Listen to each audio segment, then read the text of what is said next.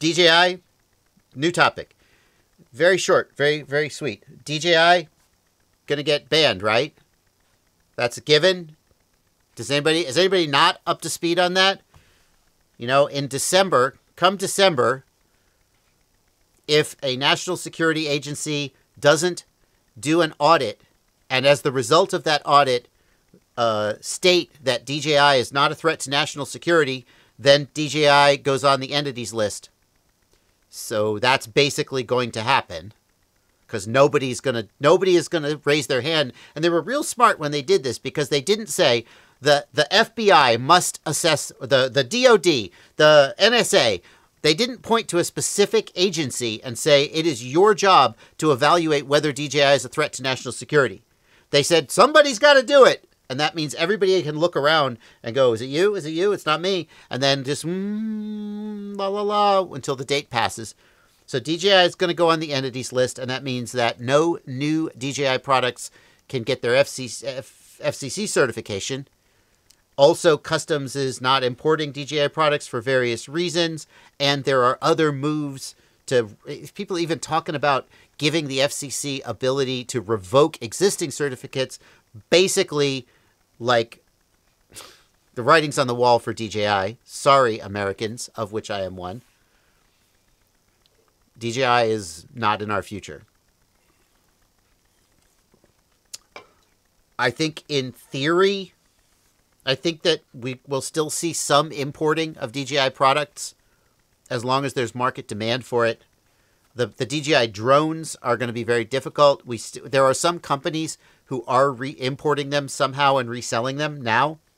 Whether that will still happen once they no longer have FCC certificates, it remains to be seen. They're very expensive. They're heavily marked up. It's possible that some FPV products will fly under the radar.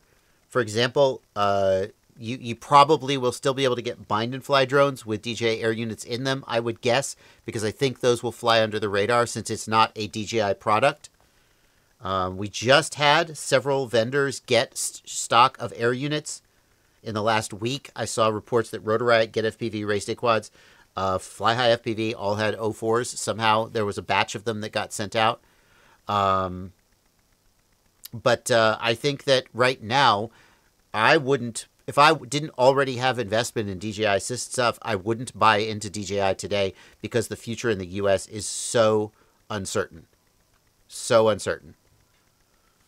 I wouldn't feel confident that I would continue to be able to get equipment. So, then the question from Reed Anderson is,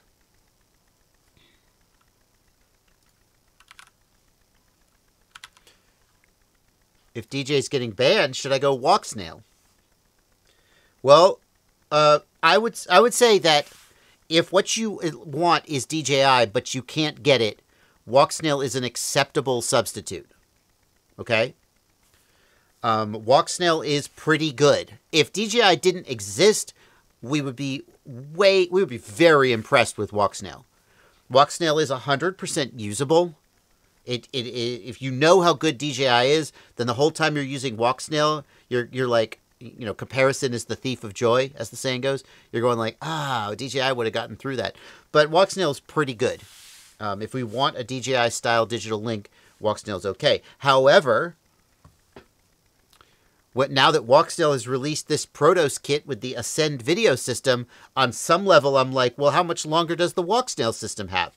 I think it's got a while, though. Because here's the thing. Walksnail doesn't move fast. Caddx doesn't move fast. They say, oh, we're going to release this thing, and then 6 months, 9 months, a year later, maybe they do, maybe they don't. Excuse me. They move relatively slowly. So I think that the current Walksnail system has some life in it yet. So yeah, maybe. There are times when I just think, I'm going back to analog. It's been a good run. So.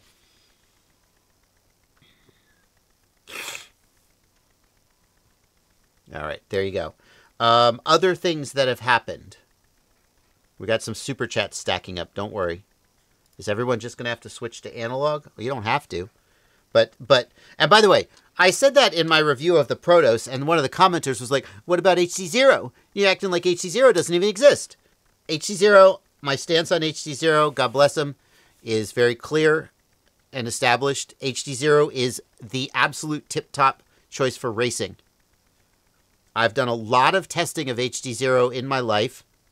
More than you think, because some of it didn't make it on the channel, because I work with people in the world, and they do things, and I hear about the things they do. And like I've told this story before, I know a guy who runs a training program for his company, and they work with FPV products, and he decided to switch his program over to HD0. And over the course of 6 months, he ran several programs. He ran several training programs. About 25 or 30 students went through his program. I'm trying to think of the numbers. And they all used HD0, and they flew in all kinds of environments, and the conclusion was this is not up to snuff. Long story short. Like, it's not like, my point is, it's not like I haven't given HD0 a chance. Frankly, when this person said that he was putting his program on HD0, I was like, bro, you don't want to do that. And he was like, I think it's the way. I was like, okay, tell me how it goes. And then 6 months later, he was like, no, it was a bad choice. Penetration, range, etc., no good. So my point is, HD0, fantastic for racing. Not so good for everything else. Maybe, like, obviously you can. There are people who do. But my personal take that I put into the world and that I use for myself is, for freestyle and fun flying, DJI, walk snail, analog,